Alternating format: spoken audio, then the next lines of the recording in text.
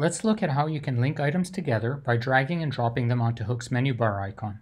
Now suppose that I want to link these four files together. I'm going to start by invoking Hook on one of the files, F1. Notice that here we have the name F1, and there's no hooked items. Okay, so we know that. Now I want to hook these four files together, so I drag and drop them onto Hook's menu bar icon, and boom, four items hooked bidirectionally together. And I can prove to you that they're hooked by invoking Hook on the first file.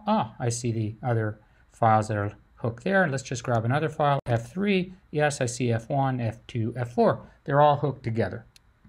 Now you can also hook things together one by one, and they don't have to only be files either. You can hook web pages and emails and all kinds of things. But let's suppose you want to hook this file to something else. So you drag the file over to the menu bar icon. Notice that the well here is just one big well. So I'm going to drop the file into the well, or I could have dropped it just on the menu bar icon.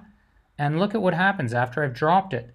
The well has split into two, and the first well here shows the item that I've just dropped in, and the second well is just waiting for me to drop something else in. So I'm going to say click on this web page that I want to link to the file.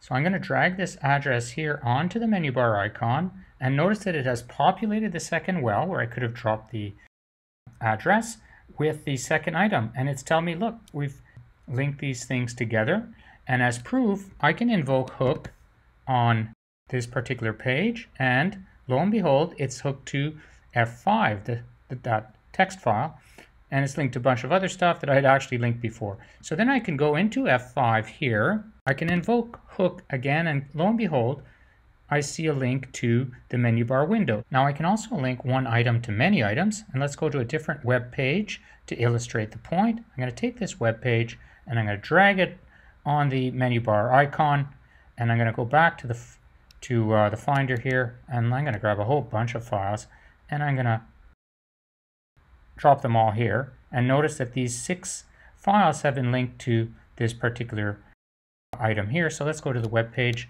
and prove the point. Yep, sure enough, they're all linked. Now one more thing to note is when you're in the process of linking through the menu bar icon, you can actually hover over the label here and click on the X here to cancel the linking process and start over from scratch. But keep in mind, of course, that it's often faster to link items together with Hook's Command-C and Command-V keyboard shortcuts, which we demonstrate in other screencasts.